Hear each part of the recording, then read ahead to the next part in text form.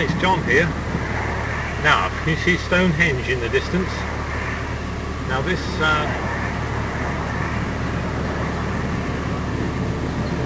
coming up to the big roadworks.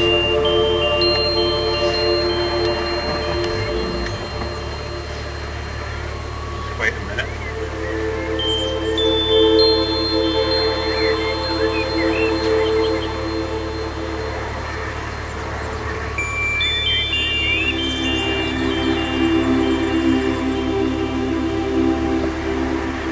Right, we're off. There we go. Now I think this little road here is going to actually be closed. This is the road to the visitors centre, the road up on the right here. There's quite often accidents here. Oh look, there's someone filming.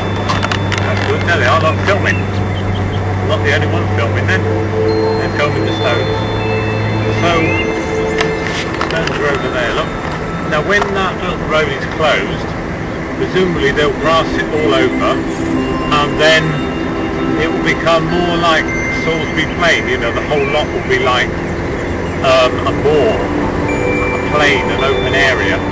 I think there's even sort of Neolithic mounds sort of further up the hill, so it'll make it all a lot more authentic, I suppose. Now over on the left here there's another mound out in the field over there. So there's evidence of the Neolithic, is it Neolithic activity all over the place. And they say that's the causeway down there to the, I think it's the River Avon, where they came by the river to, from the, there's no wooden henge, the Stonehenge.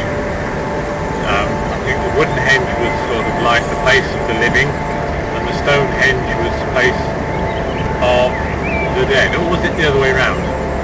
But I found out that this roundabout here, which is at, is it called Longbarrow? Some barrow anyway, roundabout. They're only going to be moving it about 15 metres, so it's not going to be moved very far to the southwest, and they're going to put some more slip roads in to relieve traffic, and the visitor centre will be coming over nearer to this roundabout on this side. I mean, the visitor centre seemed dated when I went there about 10 years ago.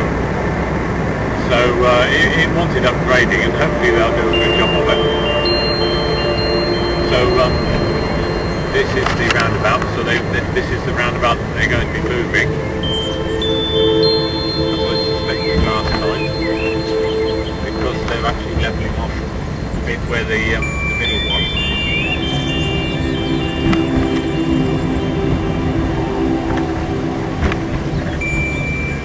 I think they were saying it's going to take 6 months from October, from last October, so that would be finished about April or something like that. So the project was going to take 6 months and it's going to cost £3 million. I don't know how that compares to other projects. It doesn't strike me as being too expensive, but I wouldn't mind £3 million. Lovely sunset. I don't know if this is going to come out on the video, the sunset. Obviously the sun is setting in the east and we are travelling east, and it's, well, it's the end of the winter and the promise of spring, so perhaps a particular sort of sunset. Apparently today there's a tremendous amount of snow in the Channel Islands. St Helier is experiencing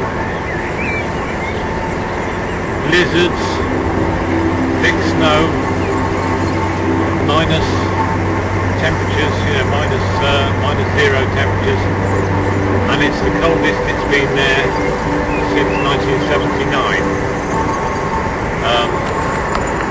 So not very good prospects for the Jersey Royal potato, because they normally grow the early potatoes in Jersey, but unless they're growing them in polytunnels or something like that, they're not going to get on very well.